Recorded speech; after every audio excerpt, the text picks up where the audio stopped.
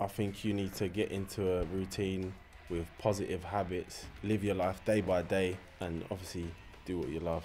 This video is on how to stay motivated, and one of the rooms where we get most of our motivation from is the meeting room. Pedro tries to do some damage. Good ball in, Giroud! What a start! What a start! And it's Loftus-Cheek. I loved football from a young age and I played it a lot. For me, I didn't have to be motivated to play football because obviously my love for the game was huge. One thing that really helps is habits. So if you get in a good routine of habits, whether you're motivated or not, you just do it anyway. It's like when you wake up in the morning, you brush your teeth, whether you feel like it or not, it's just a thing you do.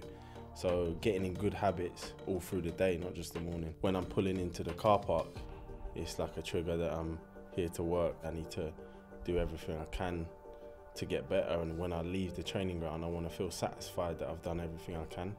So for me, that thing of pulling in to the car park and getting out of my car and going in the dressing room is like, we're here to work, let's do the business. Good all night there, made me think. Little again, great play. That is outrageous, that take from Loftus-Cheek. I can't remember one speech that was really motivating, but one person is John Terry. All of his speeches were really motivating, and the speeches before the games get you going. Willian. Oh, it's a Giroud! Oh, I don't believe it! Ruben Loftus-Cheek off the bench to surely win it for Chelsea as we hit stoppage time. Tough times are definitely hard to stay motivated. I think you have to remind yourself, you know, what your end goal is and keep reminding yourself. So you have that motivation to keep going through these tough times because it is hard and you have times where you can't be bothered to do stuff or you're not feeling right.